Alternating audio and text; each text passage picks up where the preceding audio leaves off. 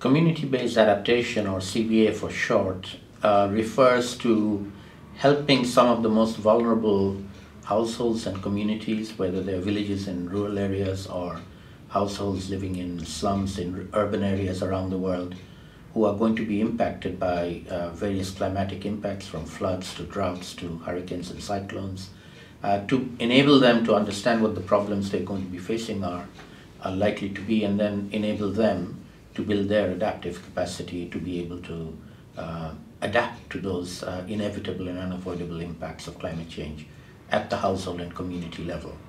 There are some things that households and communities simply can't do, which are going to have to be done by higher levels of authority and national governments. But at the community level, there is much that can be done by imparting capacity and knowledge to these communities for them to be able to take the actions that are needed to prevent the impacts being very bad.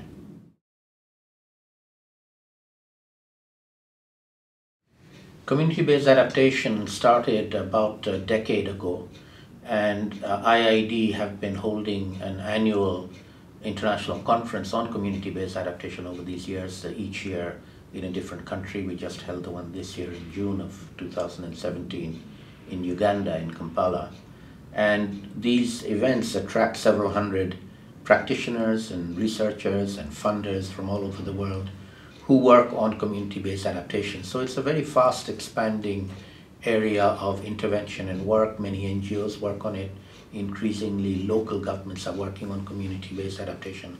And so I would say we now have experience in the thousands of examples around the world, mainly in developing countries, but increasingly also even in developed countries, where local communities are realizing that they will also be impacted by climate change and they need to take action at the community level. And so we have a network of thousands of communities around the world who happen to be living in climate vulnerable areas and are coming up with ways to deal with those impacts and sharing that knowledge with each other across the globe.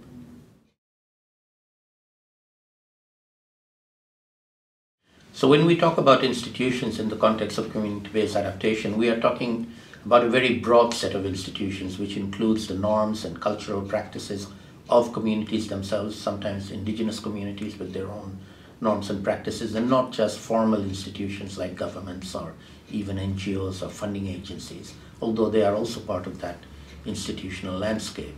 And so all of them firstly need to be sensitized about the needs of the most vulnerable communities and make that central to whatever interventions they're thinking about doing.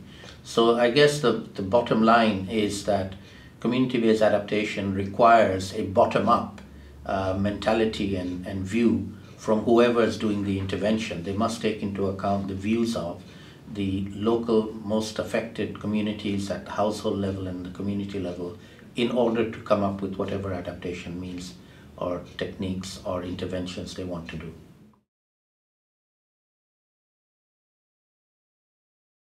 So far, we've had quite a large amount of investment from the global community in the billions of dollars, mainly from the rich developed countries to support developing countries to tackle the climate change problem.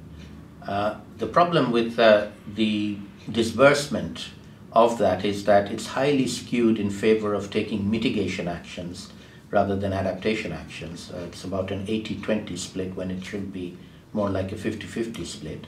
And it's something that developing countries are asking for, a more evenly balanced split between mitigation and adaptation. But even within the adaptation funds, a very small amount in the order of 20% actually reaches the most vulnerable communities.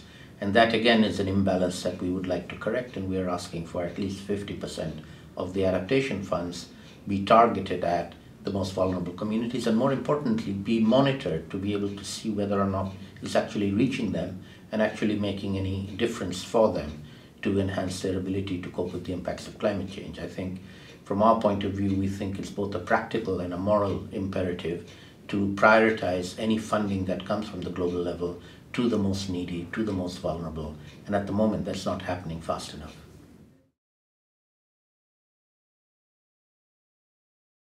There's a growing awareness that adaptation is very important, and within adaptation, focusing on the most vulnerable is important, whether it's in the developed or the developing world. So there are two levels at which we need to push for greater recognition. Firstly, at the global level with the funding availability, it's not enough going to adaptation in general and not enough within adaptation going to the most vulnerable communities. We need to find better mechanisms of making that happen. It tends to go for big projects at the national level, of which very little flows down to the local most vulnerable communities. The second area of intervention is at the national level within governments. Governments often also tend to be very top-down rather than bottom-up, tend not to be taking into account the needs and the views of the most vulnerable communities. And so they need to take a much bigger and better participatory approach in planning what they want to do on adaptation, and then when they start investing, making sure that investments flow to the most vulnerable. We are making progress on both fronts, but we're not making fast enough progress, and we have to make it much faster.